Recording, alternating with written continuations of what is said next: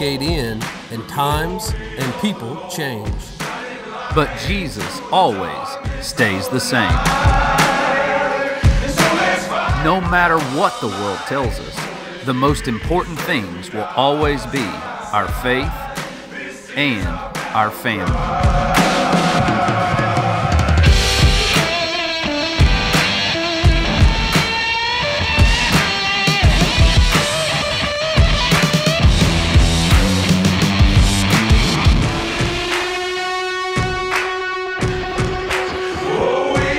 Hunting is how we share the gospel and bring the lost toward Christ. And all of this starts right at home. So join us as we take the light into the darkness.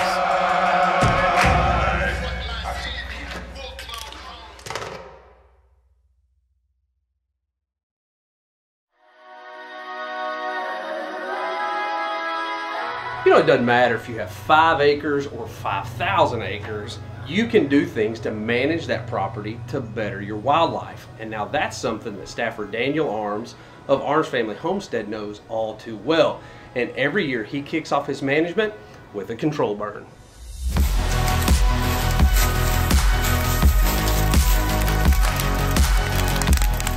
What's up, guys? It's Daniel from Arms Family Homestead, and as you can see, I'm out here doing a little controlled burn. Prescribed fire, not quite. We don't have a full prescription and a crew and all that. It's just me burning a few leaves. I got a few areas around my pastures, and you know, burn down along the creek, and I'm fixing to move over to this 2-acre food plot field over here and burn between the fence line, which is not actually a property boundary, but from the fence line towards the creek.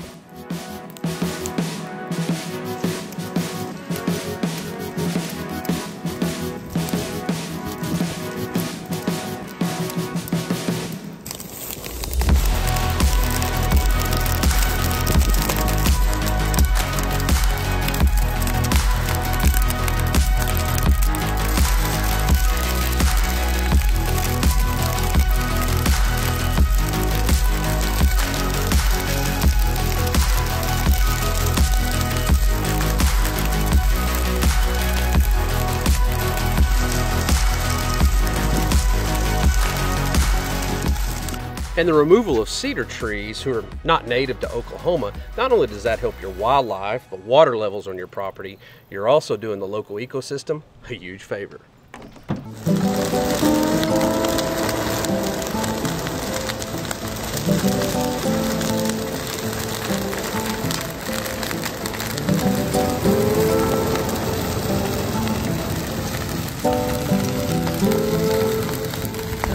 I lit a backing fire on the downwind side of this field, kind of around 2 sides of it, and let that fire creep into the wind. And it really just was not carrying through that grass very well, really slow. So I came in and I made a strip about 20 yards into the field to let it have a small head fire, and it just pushed across there really quickly and pretty much burned out in that area. And you can see this is a backing fire that's just slowly creeping through here, and everything stayed contained, nice and safe and sound. So I think I'm gonna go ahead, take all through here and take another strip. Just keep stripping my way back because that head fire burns so fast, but I am alone. So here's my backing fire. Come over here 10, 15 yards, cut across. I've got the creek for a boundary down there. Nice big green field over here. We shouldn't have anything to really have any major concern.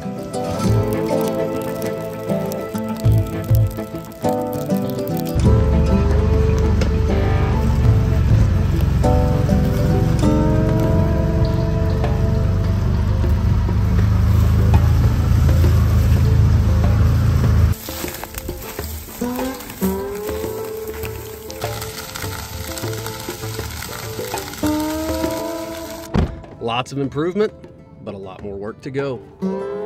This segment is brought to you by Vortex Optics, backed by the unconditional, unlimited lifetime warranty.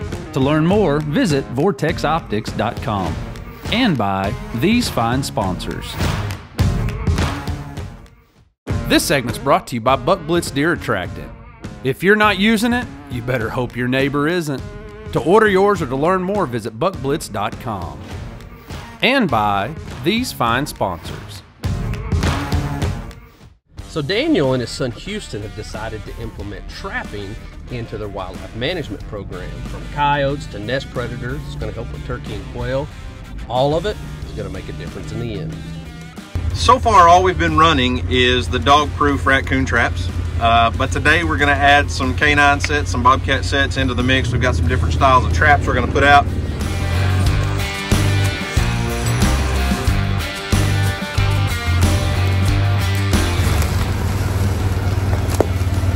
Well, looky there. Somebody got both hands down in the trap last night.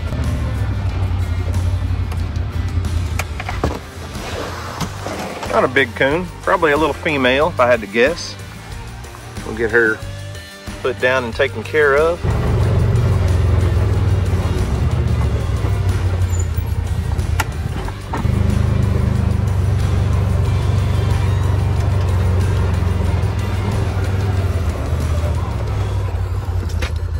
That's coyote number 2 in the same spot. Being in southern Oklahoma means you're probably going to have a hog problem. And so trapping them, well, that's definitely going to help your local wildlife as well. What is that? Did you get poop on your chin? Poop on? I burnt myself with a curling. Trying to curl your beard? Slow down. In a pasture, there's nothing wrong with going 10 miles an hour in a pasture.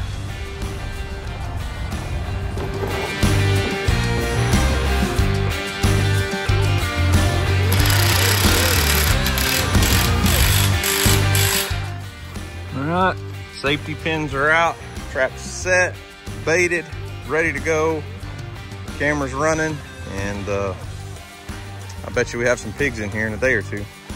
6, maybe 7 in there. And I think this is my big pig.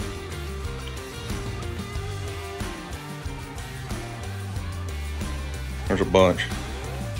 Let's get them.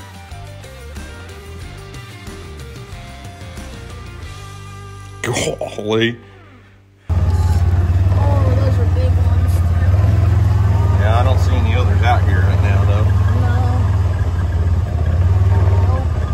No others. We got quite a few. Those are nice size ones, too.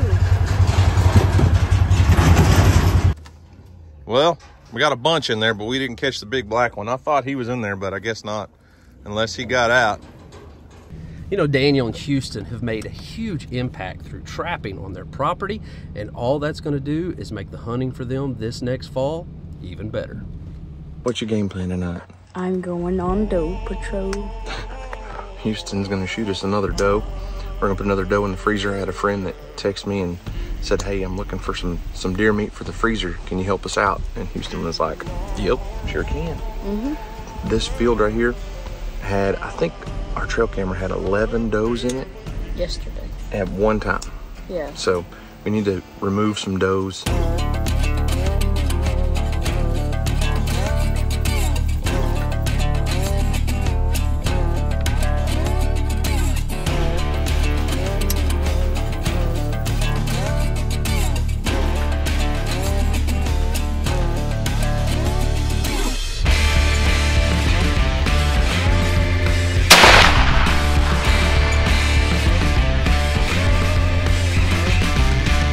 Houston is deadly with that CVA. Meat in the freezer for a buddy tonight, huh? Yep. This segment's brought to you by Wiseye Cellular Trail Cameras and their patented hunt control technology. See how Wiseye's changing the game at wiseyetech.com. And by these fine sponsors. This segment is brought to you by Habit Outdoors. Support the ministry by using promo code FDO15 at checkout. To learn more, visit habitoutdoors.com. And by Fort Scott Munitions with tumble-on impact technology. Support the ministry by using promo code FDO10 at checkout. Order yours at fortscottmunitions.com. And by these fine sponsors. You know, Daniel tries to manage his property for big bucks. That's what they try to shoot. And so this fall, Daniel's gonna be working really, really hard to try to get his son Houston and his daughter Emily on a big buck for themselves. Hey guys, we're back in the deer woods. It's October 20th, about 6:20 in the morning. First day, youth rifle season 2023.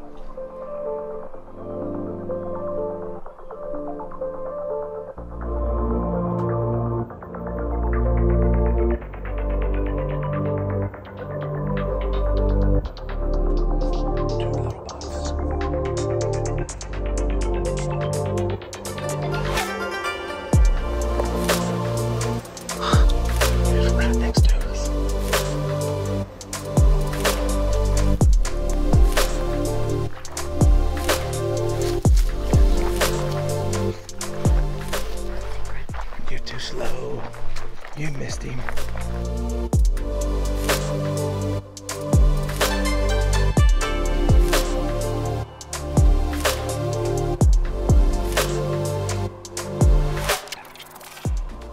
Morning of day 2 of youth rifle season. Only difference is I brought my good luck charm. Morning 2 youth rifle season. Finally got Emily in the woods for the first time this year. She's busy, you know, she's a busy girl. But with Houston at home, he's in bed.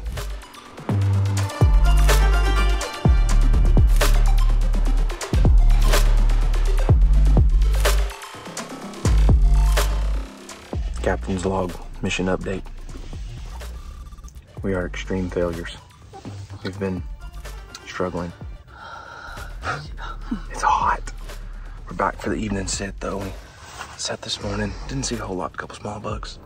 And got out of here a little bit early, went to church, got some lunch, went home, did some chores, and we're back for an evening set.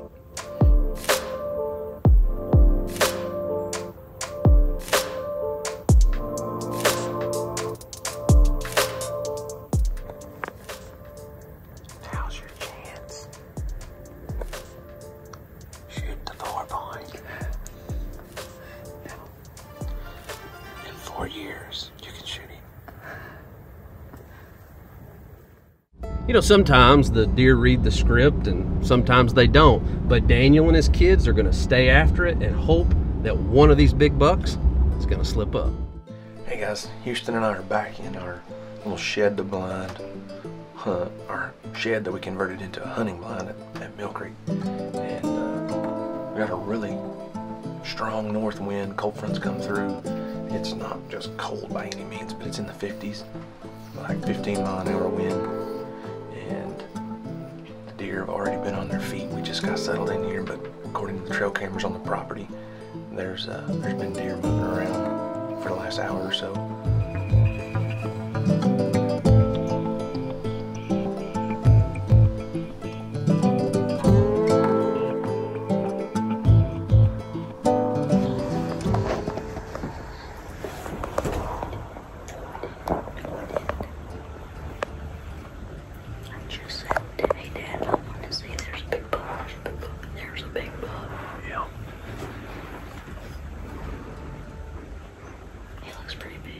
This segment's brought to you by Buckeye Hunting Blinds. These incredibly priced all-metal hunting blinds are made for the working man. Learn more at buckeyehuntingblinds.com. And by these fine sponsors. Now it's time for the Taylor Targets Tech Tip of the Week. We are so excited to be partnered with our friends from Powerbelt Bullets. Now folks, the all-new Powerbelt Bullets have been completely re-engineered. These are not your grandpa's muzzleloader bullets. The all-new design Powerbelt bullets are fast, accurate, and to say the least, devastating. That speed, accuracy, and devastation is something that we have seen personally here on Final Descent Outdoors for big game all across North America. And Powerbelt comes in a wide variety of sizes and calibers, making sure they've got a bullet for whatever your needs are. We here at Final Descent Outdoors proudly trust Powerbolt bullets because we've seen the results. So to learn more or to order yours, check them out at powerbeltbullets.com. This segment's brought to you by Woodhaven Custom Calls. Support our ministry by using promo code FINALDESCENT10 at checkout. Place your order at woodhavencustomcalls.com. And by these fine sponsors. Well, this buck is definitely on the hit list, and they're hoping that Houston will get his chance to fill his first Oklahoma buck tag of the year.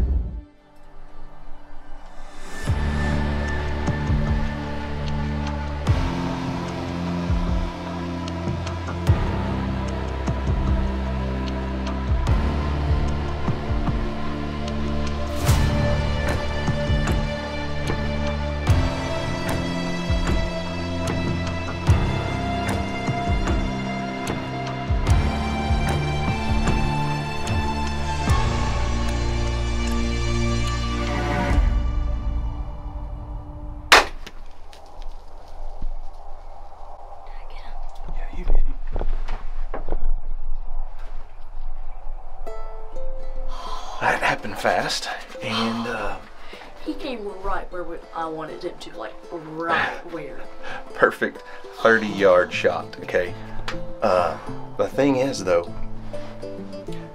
that's a big buck, but Houston made a great shot. We've reviewed the footage 20 times. I don't know how many times, and we've watched it in slow-mo, but he shoots that buck, and it just kind of ran about 75 yards and then stood there forever. Yeah. And you could kind of tell he was hurt, but He started to he just limp. barely walked. But he was, I don't know if you noticed, but he was drooling out of his mouth. He was? Yeah, you could see it.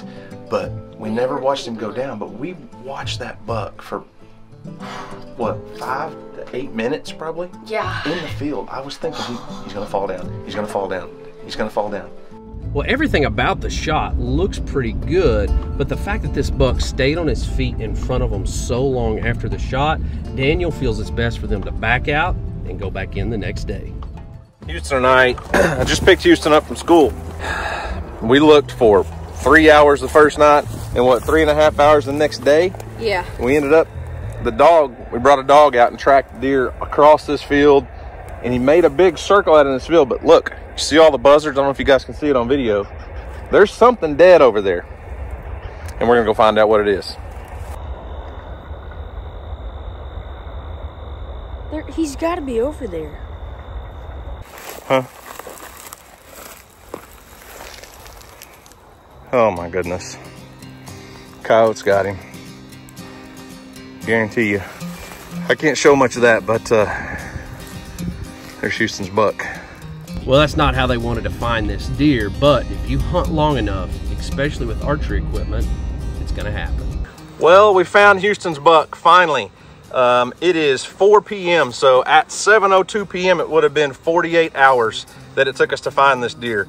Now, obviously, the coyotes and the buzzards got the best of him, and I hate that because we never want to see an animal go to waste. But at least we know for sure. We know Houston made a shot. He made a good shot. We can see the exit wound, the entrance wound. And he's a 10-point. I have no idea how it took this deer so long to expire, but these things are the toughest animals on the planet. There was so much work that went into managing the Arms family homestead, prescribed burns, trapping, even doe management. And in the end, all that hard work, well, it paid off. Matter of fact, 1 Corinthians 15:58 says, "Therefore, my beloved brothers, be steadfast, immovable, always abounding in the work of the Lord, knowing that in the Lord your labor is not in vain." Hard work pays off, and spiritually, when we put in hard work for the Lord, we know that that work won't be in vain. You know, doing work for the Lord is loving your neighbor, helping the less fortunate, doing good deeds, doing the things that make Jesus look good.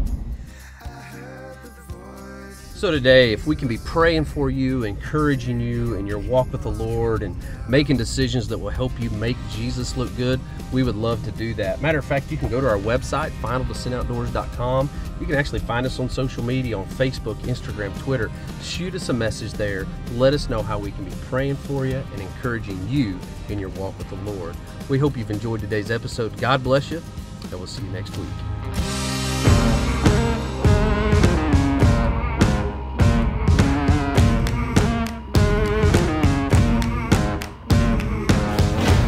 Moran Taxidermy is the official taxidermist of Final Descent Outdoors.